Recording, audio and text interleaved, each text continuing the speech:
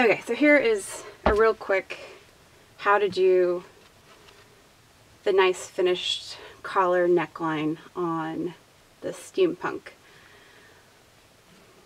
I already have the bias down because my camera skipped the video that I made, but I went ahead and unpinned a little bit so I could show you how to turn the facings. So it says to turn the facings temporarily, fold twice the back opening facings towards the outside. Fold along the facing folding line. This is your facing folding line.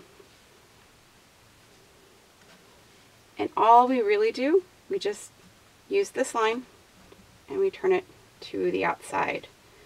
Now what happens when you sew the collar is that you're going to get this finished, and when you turn it out, everything's going to be inside. It ends up giving you a really nice finish. Okay, so that's the first turn.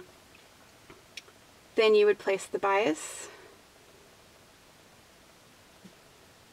right here to the edge. This is going to get enclosed in that facing as well. It's a really nice, pretty simple finish for a collar on a dress that's not lined. Okay, same deal. Second side. I leave this folded in. You turn it on the facing fold only, outwards. I'm going to pin that one. It's a little bit more wild. I would have gone all around, pinning my bias as I go. Pin one right here.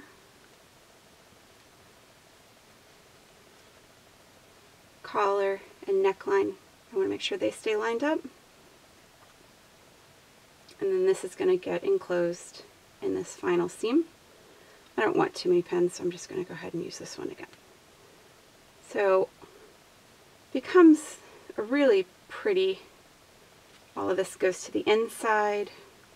This gets folded in and back, and you have a really nice back finish as well.